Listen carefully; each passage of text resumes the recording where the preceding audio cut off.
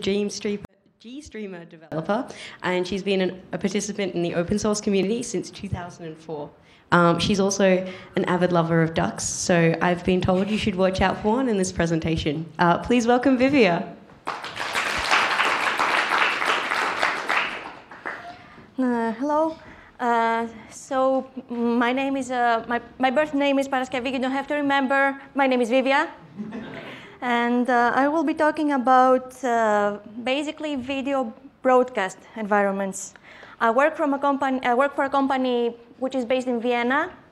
I work remotely, and here you can see basically our existing legacy products, which is not interesting. It's basically either capture an incoming video stream into a file, or grab a file that's or grab a file or an SDI input and play it back.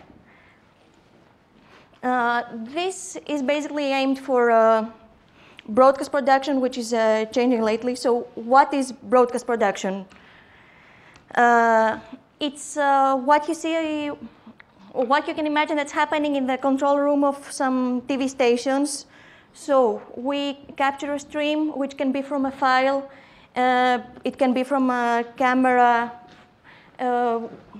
We capture that video, we manipulate it, we might want to change its dimensions, we might want to combine it with another video source, encode it or whatever.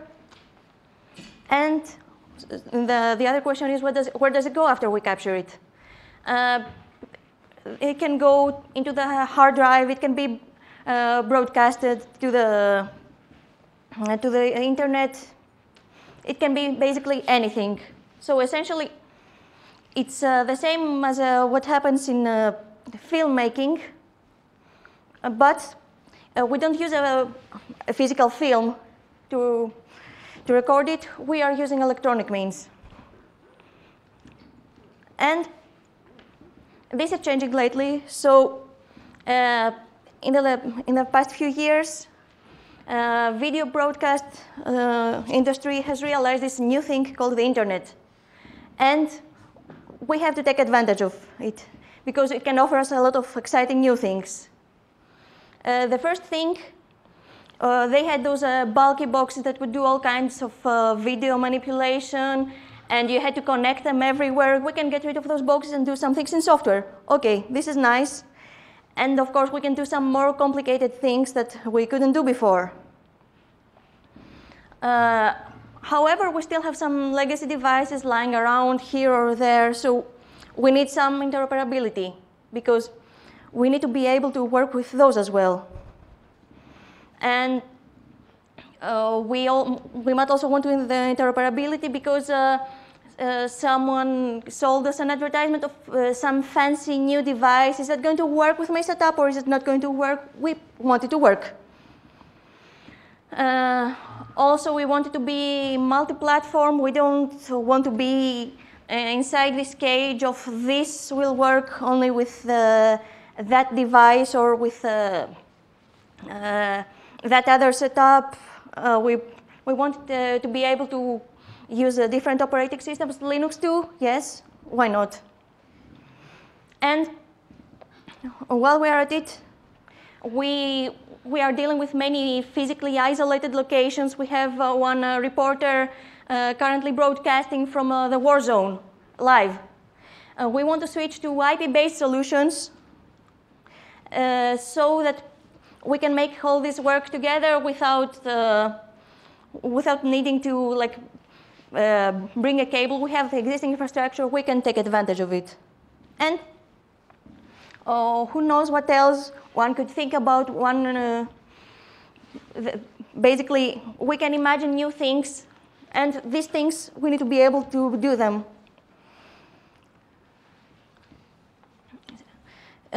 So the development model in my company is that the first thing, we shouldn't need to reinvent the wheel.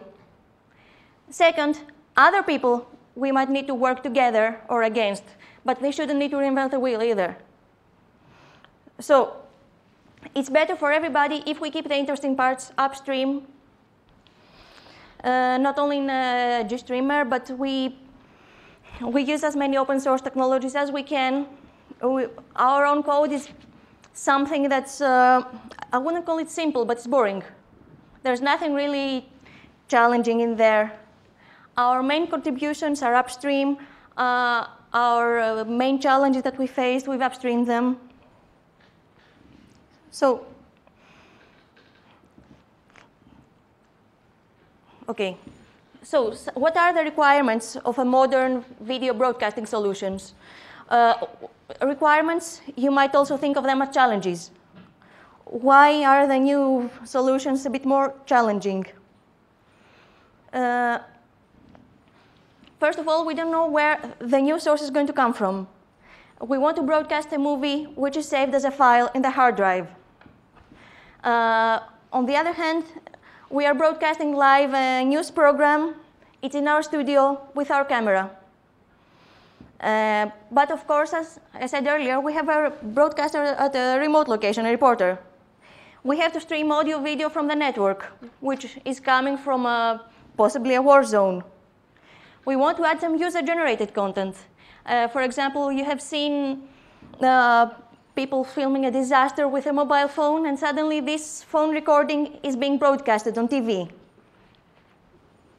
So we need to be able to combine all those inputs seamlessly and overlay the station logo on top of them, because we want to advertise ourselves.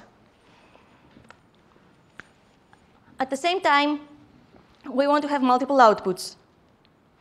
We want to use all the old legacy SDI cables. I will explain them. We want to use them for our existing infrastructure. We want to stream it over the network as well.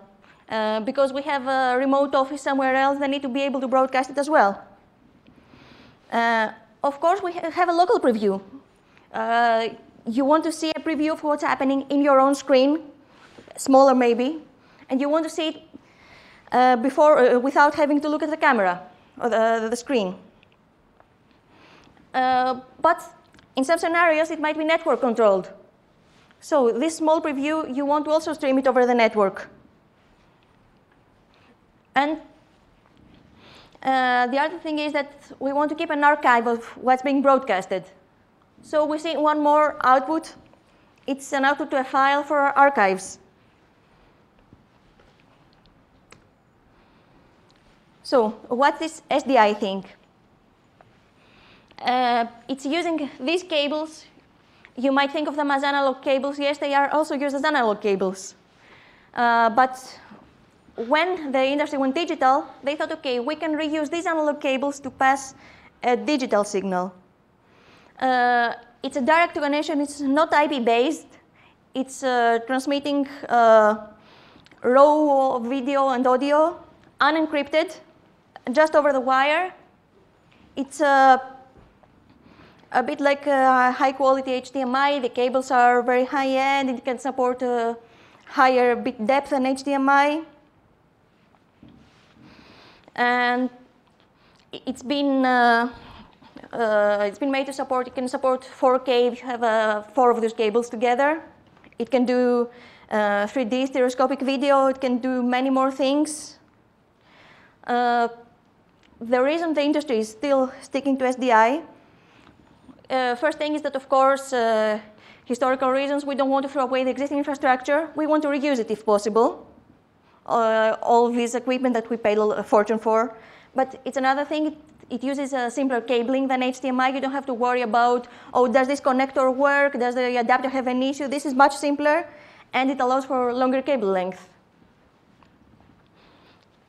So this is one requirement and challenge. We need to get this into the computer and manipulate it. And of course, inputs and outputs need to be able to be added and removed on the fly. What are we seeing here? We will get back to it later. But we see a pipeline where data flows from left to right. I don't think the colors are very well up there. On the left, you have red boxes, which are inputs or sources. On the right, you have blue boxes, which are sinks or outputs. And we can see here, if you watch carefully, the data is coming in from two different sources. It's being combined in the middle, and then it's being split into two different sinks. So we need to be able to add and remove parts of this on the fly, because, for example, we are watching the news, and then the presenter says, now we want to connect to our reporter, which is based at this time at the other side of the world. And suddenly a new stream is added. Then we need to play back something that's saved on the hard drive, because the user sent us a video. We add another picture-in-picture with a file. This has to be happen seamlessly, and we shouldn't stop. We shouldn't see glitchy, the screen going blank or anything. We also need to be able to add and remove outputs. For example, after the news, there is a movie starting. We don't want to record the movie again. We have it. So we need to stop recording to the file while keeping the existing output running for the people to see. And we need to change essentially the topology of this graph without influencing the existing running parts.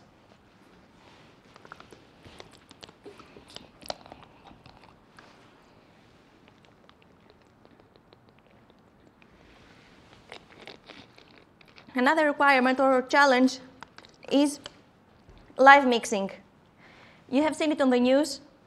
They are discussing an interesting topic. So the screen is displaying several people in several locations. Some of them are at the studio, but maybe they are using different cameras for each person to focus on the face. Some people are based on a remote studio somewhere else. You have a complicated picture-in-picture setup, which needs to happen on the fly, and it needs to change on the fly. The screen shouldn't blink just because we need to add a new person. Also, we need to take care of the latency. We have a very small latency inside the studio, a higher latency with remote people, but we have to keep this under control when we are mixing all the video streams. And we of course need to wait for the mixer to, it has some delay while it's processing, when it's rendering the data. And we shouldn't pause and let things look like they're buffering, like on YouTube on the TV. And there's another challenge. The war zone is having a very bad internet connection, and the image that's coming from the reporter is dropping some frames. What do we do now? OK, there's nothing we can do. This video stream is dropping frames. The rest should continue running smoothly.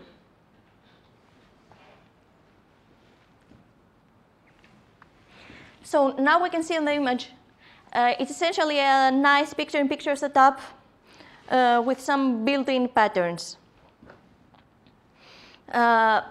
Ideally, we want to use the GPU for that. The GPU is made for processing images. It's made for adding effects like transition effects. We don't want to keep the CPU occupied for that. We need the CPU for other things. And also, we need to use the GPU for hardware codecs. For example, decoding a highly compressed video stream, it requires a lot of complicated computations. Encoding it also requires those computations. So how do you see high-quality video playing smoothly on the Raspberry Pi? It's using hardware codecs on the GPU. We want to use these codecs if possible.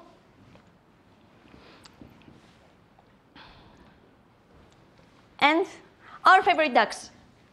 You can imagine watching a football game, but for now we are broadcasting this very interesting duck to the whole world from two different angles at once. We might be broadcasting a football game. The main screen is showing where the action is made, and at some corner we are seeing the overview. This has to be perfectly synchronized, because it's going to look very confusing if on one stream it's showing the team A having the ball, and the other stream is showing team B having the ball. People are going to start wondering what's up. We need those to be perfectly synchronized.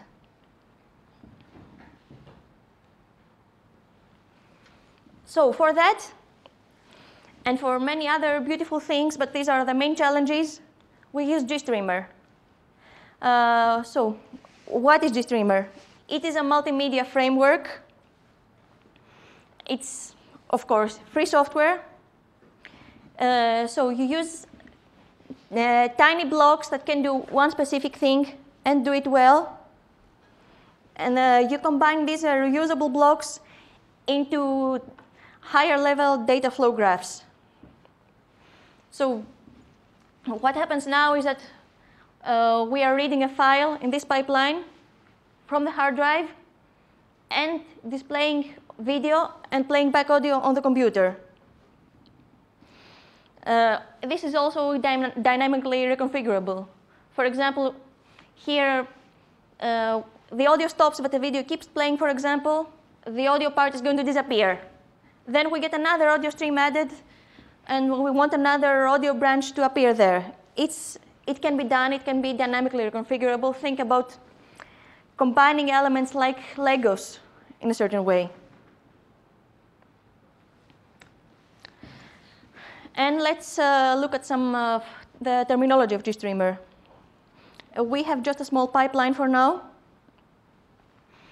These little Lego bricks that can be used and combined are called elements. So each element, each building block can do one specific thing. So some elements are sources, some elements are sinks, some elements are filters. The data generally flows from source to sink. And sources get the data from an external location, from the hard drive, from the internet, from an SDI cable or whatever, and enter it into GStreamer. In the same way, sinks get their data from GStreamer and show it somewhere else.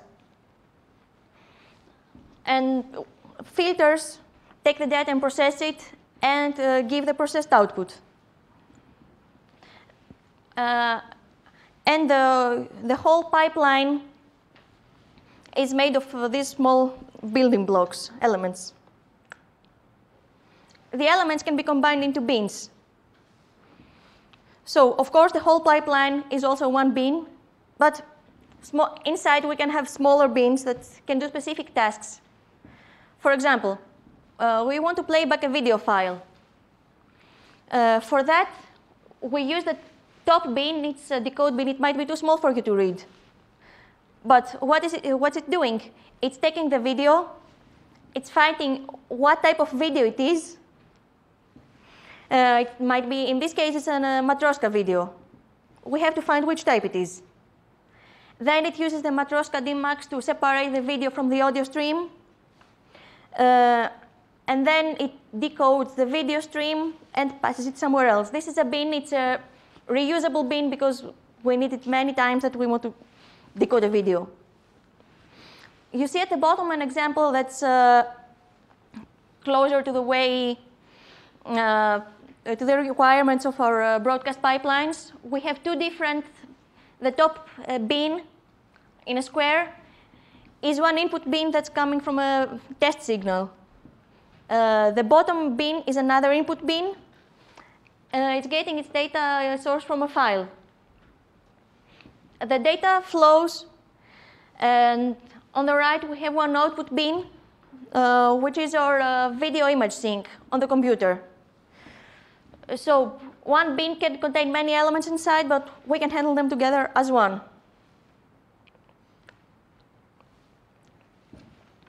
GStreamer also has plugins. In itself, it's a core framework. It's just providing a simple API, and it's media agnostic. It's manipulating video and audio and other data types, subtitles, all the same way. It's synchronizing the data flow. It's handling the communication between the components. But of course, we cannot have a multimedia framework that's fully media agnostic. So for things like codecs, for things like sources and sinks and filters, for those things we have plugins.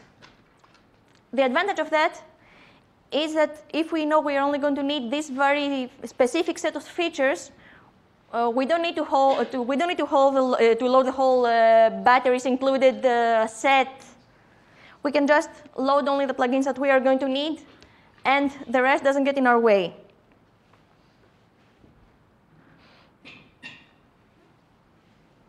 So let's take a look again at this example pipeline.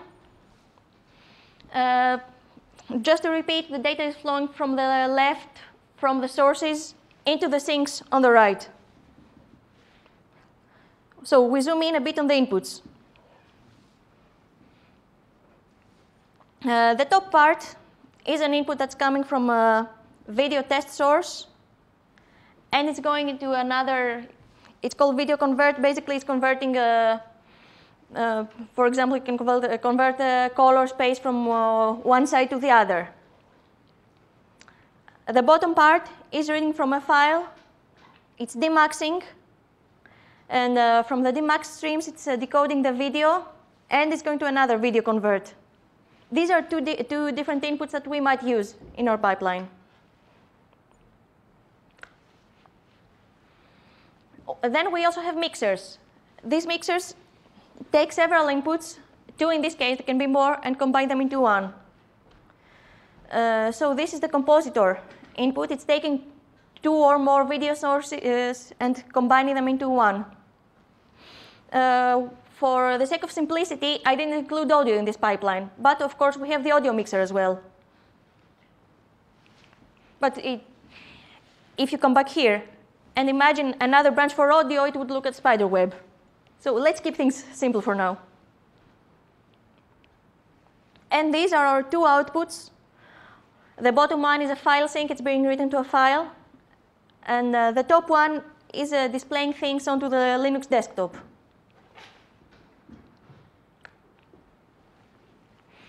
And GStreamer gives us support for different kinds of inputs, different kinds of outputs.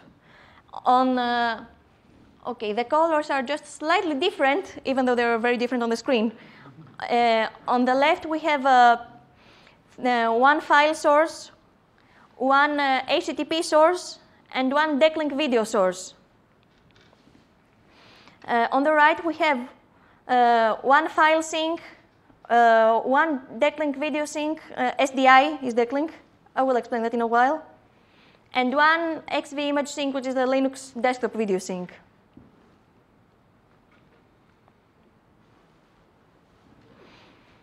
So the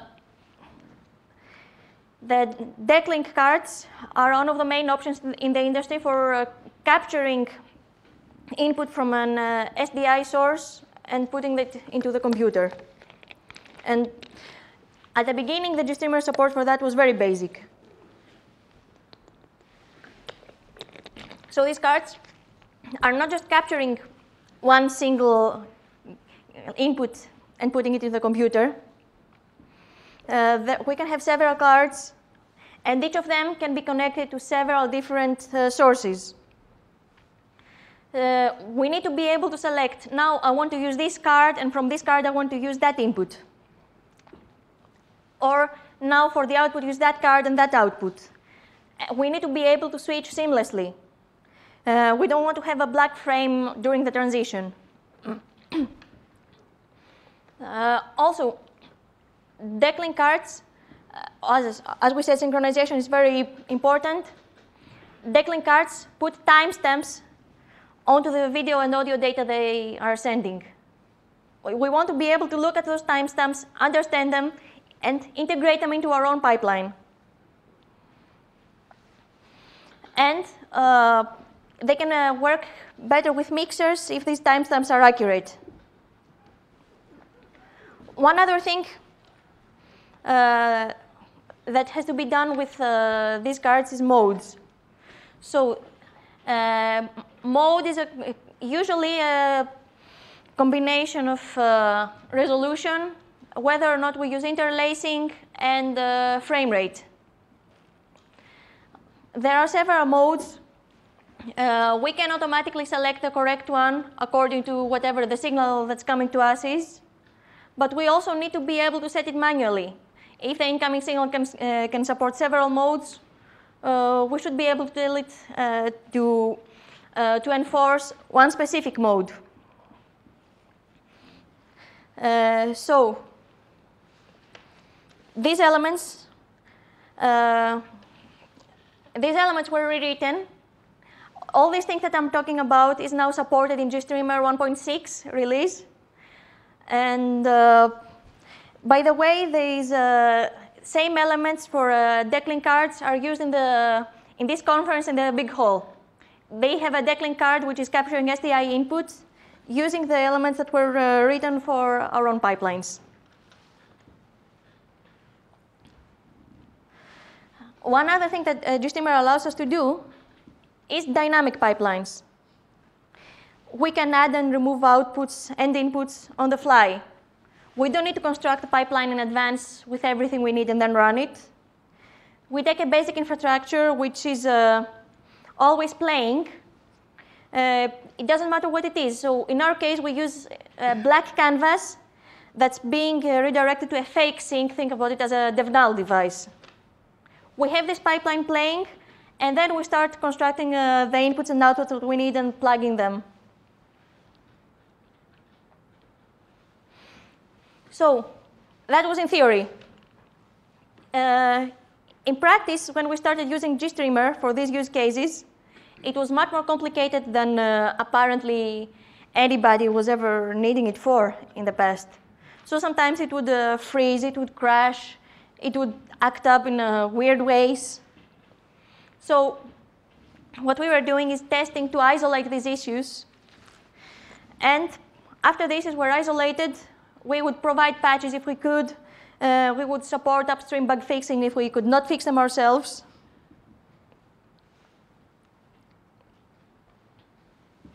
So as I said before, live mixing, it has to work with a given latency. We cannot wait forever for our mixer to process these 15 different video signals. So one thing that we did was to make mixers in GStreamer work with a preset latency. And if they say that they cannot make it, we would prefer them to drop one frame and continue to the next rather than stalling the pipeline. Also, there are some hidden properties inside some elements that could have been configured, but were not really exposed anywhere.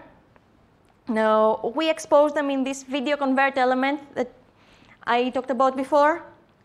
And we can take advantage of those properties at the mixer to allow for better support of the incoming video. So one more nice thing about GStreamer, it's support of OpenGL.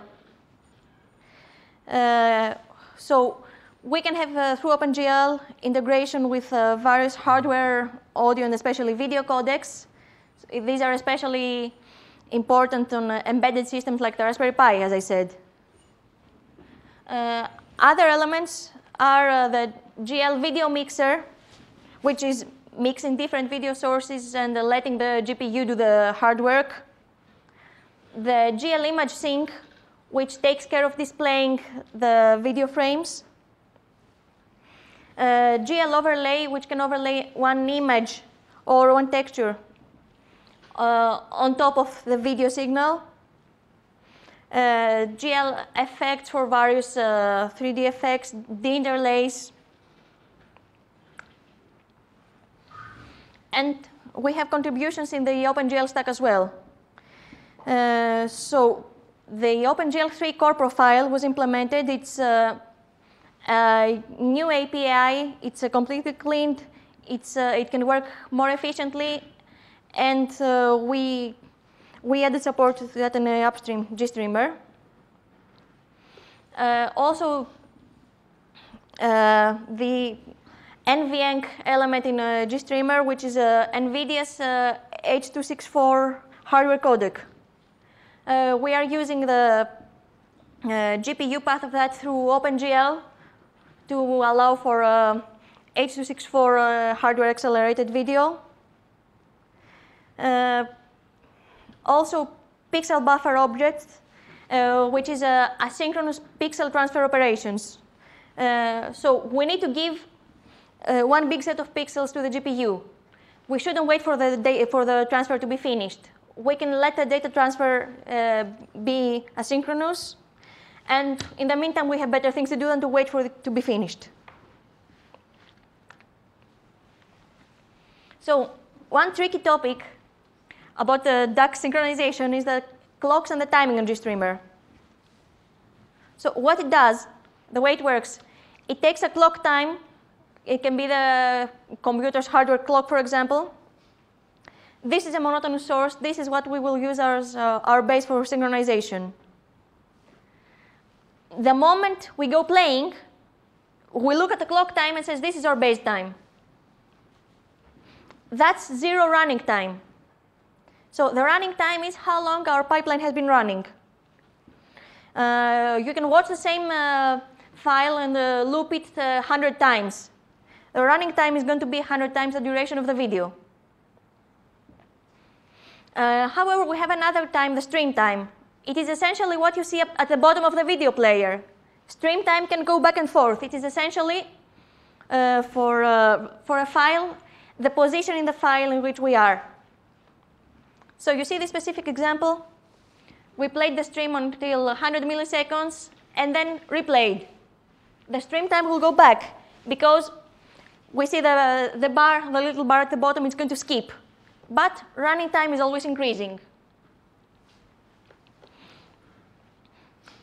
So how do we go from stream time to running time and back?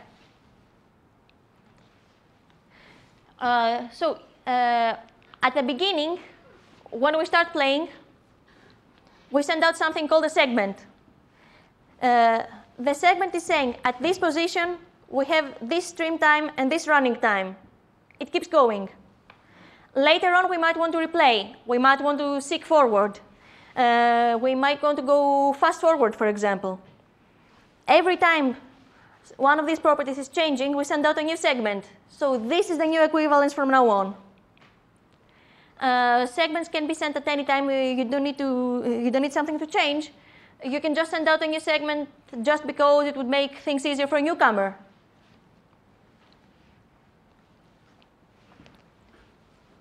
So there are several helper functions. You give them the segment, you give them the stream time, and you get something. And from that something, you can get a running time. This something is a segment position. But anyway, there were a lot of helper functions that were missing. And we added them. And we added the ability to extrapolate. For example, this position that you're giving me corresponds to something that's outside the segment, but it's OK. It's 100 seconds before the segment, so 100 milliseconds before the segment. So it's minus 100. Is that your result? OK. It's easier to give something that can be extrapolated and then cut off the range that we need than to not have this support at all. And of course, many unit tests were added because it's very easy for these calculations to go wrong somewhere. So now we have these unit tests, and if something breaks, we can detect it. So how do we stream audio and video? There is the RTP protocol. It usually uses UDP. It can use TCP, but usually we don't want it because it's building up latency every time something goes wrong. It's just like the meme with Patrick, taking the stream from here and putting it over there. It doesn't care about anything else. We might want to monitor the quality of service. For that, we use RTCP, which is a control protocol for RTP. It's controlling the quality of service related parameters. We can change the codec or bit rate if we see something that's going wrong. On top of that, we use RTSP. So for an RTP connection to be established, we need to manually specify several ports. Send RTP, receive RTP, send RTCP, receive RTCP. So the question is, can't we just give one main port and let the rest take care of itself? Yes, we can. That's what RTSP does. It can also play and pause. And it can do network synchronization. The synchronization can be done using an externally provided clock like NTP or PTP.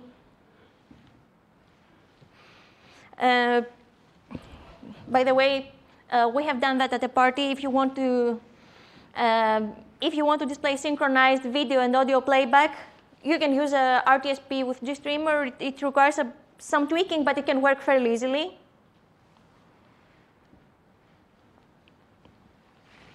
So you know NTP synchronization, I guess. When you tell your computer, please fetch me the time from the network, it's using NTP.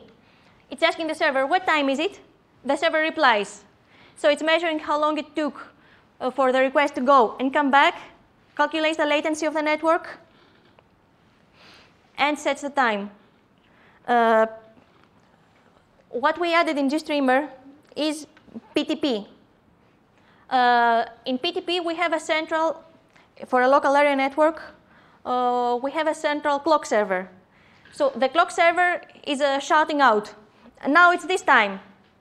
And later on, now it's that time. Someone hears it. OK, you said now is this time, but when was this now? So the client sends to the server a delay request. The server can see that and send a delay response to calculate the latency.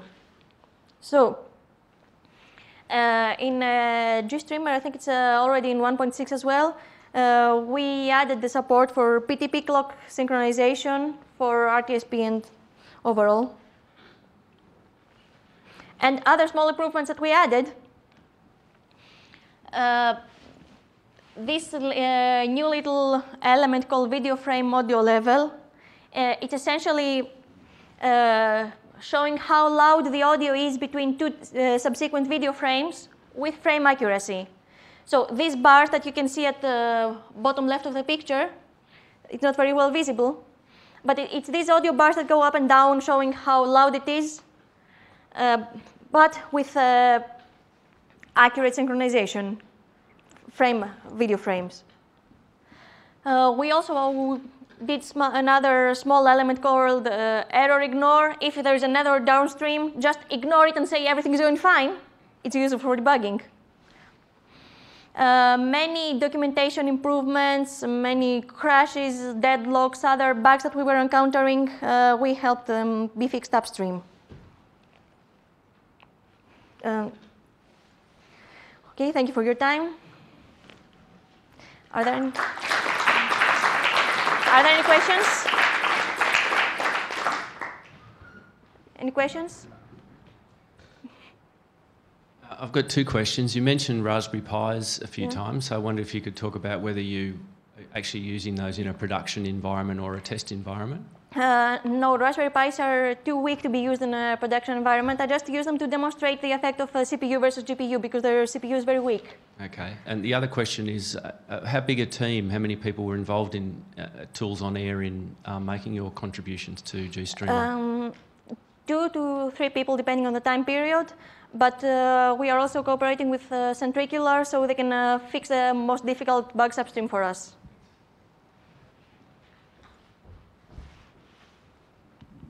So I understand GStreamer does all the back end. What are people using on the front end, say, when they want to bring a new camera and create the pipeline? So I guess what's the user interface that the people that are doing the mixing that are bringing the pipelines online? In GStreamer itself, you mean, or in our case? In your case? In our case, it can be as simple as a command that you run on the Linux server itself. But what we are also doing is RPC commands or JSON commands that are sent over the network from a remote server for remote controlling.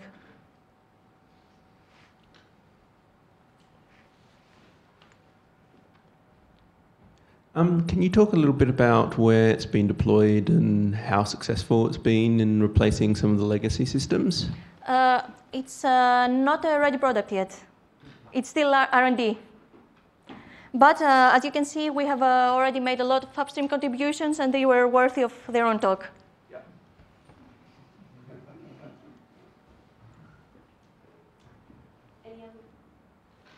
Any other questions?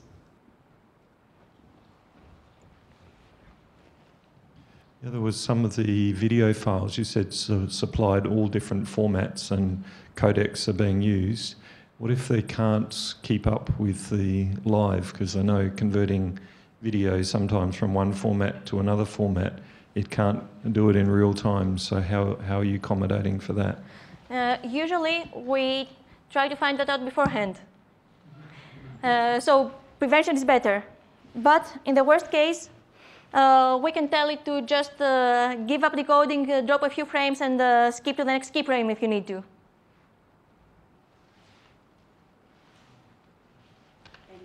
Any more questions? Okay, well, that was a great talk, Vivia. Thank you so much. And on behalf of LCA, I'd like to present you with this. Oh, thank you very much. Please join me in thanking Vivia again. Thank you.